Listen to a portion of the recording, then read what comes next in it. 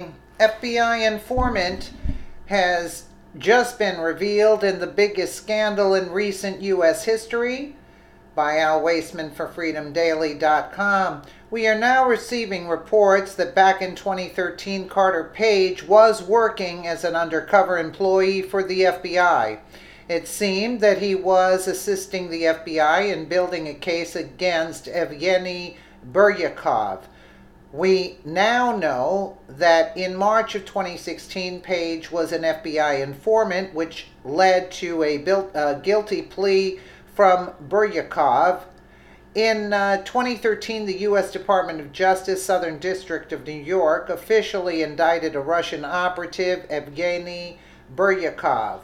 Preet Bharara, the United States Attorney for the Southern District of New York, and John P. Carlin, Assistant Attorney General for National Security, announced that Evgeny Buryakov, aka Xenia, pled guilty today to conspiring to act in the United States as an agent of the Russian Federation without providing prior notice to the Attorney General. The FBI obtained the recordings after Sporyshev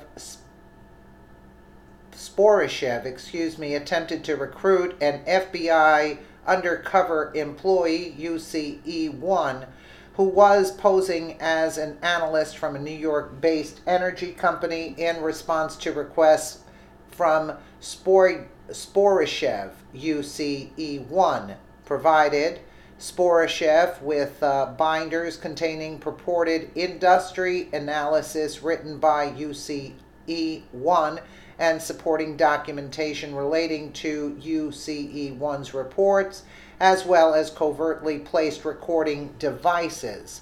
In 2016, Reuters published a story based on the ongoing court case explaining court records and how the FBI built their case against Buryakov. Reuters went on to detail the FBI UCE1 undercover employee with sharp detail. New York Reuters, the FBI eavesdropped on meetings involving Russian intelligence personnel in New York City, including a suspected spy posing as a trade representative by hiding records in binders containing supposedly confidential information about the energy sector, U.S. prosecutors said. The hours of covert recordings from 2013 were disclosed in papers filed in Manhattan federal court on Tuesday in the case of Evgeny Buryakov, a Russian citizen who U.S. prosecutors say posed as a banker while participating in a Cold War-style spy ring. According to prosecutors, in April of 2012, Sporyshev met an undercover FBI employee posing as an analyst at a New York energy firm at an oil and gas industry conference. Over the next 2 years, they met to discuss the industry and other economic and political issues, prosecutors said, with Sporyshev providing gifts and cash for information. In 2013, the FBI employee began providing Sporyshev with the binders containing purported industry analysis. He wrote supporting documents and covertly placed recording devices, prosecutors wrote. April 2017, the New York Times, while writing a story about Carter Page and at the same time trying to set up the fake Democrat created Russian collusion narrative, outlined Page's connections to the Trump campaign. And at the same time, they also went on to reference Page's prior link to the Buryakov case. If you ignore the narrative, you discover the UCE1 description is Carter Page. Russian intelligence operatives tried in 2013 to recruit an American businessman and eventual foreign policy advisor to the Trump campaign, who is now part of the FBI investigation into Russian interference into the American election, according to federal court documents and a statement issued by the businessman. The businessman, Carter Page, met with one of 3 Russians who was eventually charged with being undeclared officers with Russia's Foreign Intelligence Service, known as the SVR. The FBI interviewed Page in 2013 as part of an investigation into the spy ring, but decided that he had not known the man was a spy, and the Bureau never accused Mr. Page of wrongdoing. The court document says that Mr. Page, who founded an investment company in New York called Global Energy Capital, provided documents about the energy business to one of the Russians. To record their conversations, the FBI inserted a listening device into binders that were passed to the Russian intelligence operatives during an energy conference, according to a former United States intelligence official. Okay, and it's here, the application to be first certified by the director of the FBI. Okay, full memo. Consider the Times article from 2017 against the backdrop of the Reuters article from 2016. Now take into consideration the DOJ release from 2016. It is more than evident that Carter Page was the undercover employee for the FBI back in 2013. Carter Page was working for the FBI. Page was the analyst from a New York-based energy company who began providing Sporoshev with the binders. In 2017, the New York Times used info from a former intelligence official alludes to the narrative that the FBI/Page connection. The New York Times attempts to change the entire relationship between Carter Page and the FBI. On October 21, 2016, the FBI claimed to a FISA court to gain a Title I surveillance warrant and that Carter Page was working on behalf of foreign governments against the U.S. Carter Page was working for them as an FBI undercover employee in 2013 and remained the primary FBI witness through May of 2016. Was Page working as an FBI undercover employee who was responsible for busting of a high-level Russian agent in 2013? Was he still an employee throughout the court case until May of 2016? How can it be that on October 21st, 2016, he was put under a FISA Title I surveillance warrant as an alleged Russian agent when he was allegedly working for candidate Trump? Perhaps he was working for the DOJ or the FBI, and they knew he wasn't. The DOJ, NSD, and FBI possibly lied to get the warrant. Possibly. Conservative Treehouse reports the entire FISA Title I surveillance authority over Carter Page was cover, most likely retroactive cover, for the DOJ and FBI conducting surveillance on the Trump campaign.